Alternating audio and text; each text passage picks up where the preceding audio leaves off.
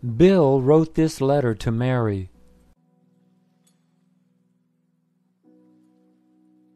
We've talked on the phone and in my apartment, and now I'm writing this letter.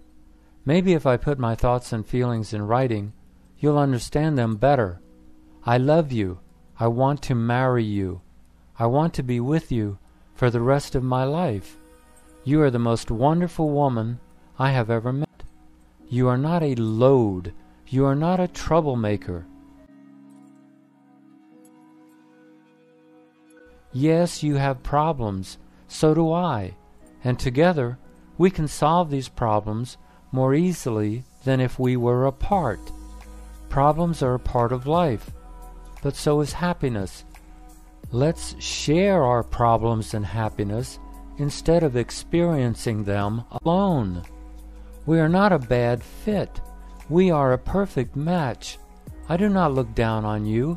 I look up to you. I admire you.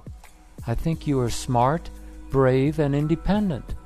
Don't tell me to go find another woman. I don't want another woman. I have found the perfect woman. Every day, I think about your beautiful smile, your happy laugh. I think about the long walks we used to take, holding hands all the way.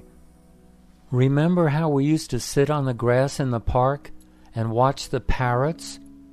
We were going to get married, and now you want to be just friends.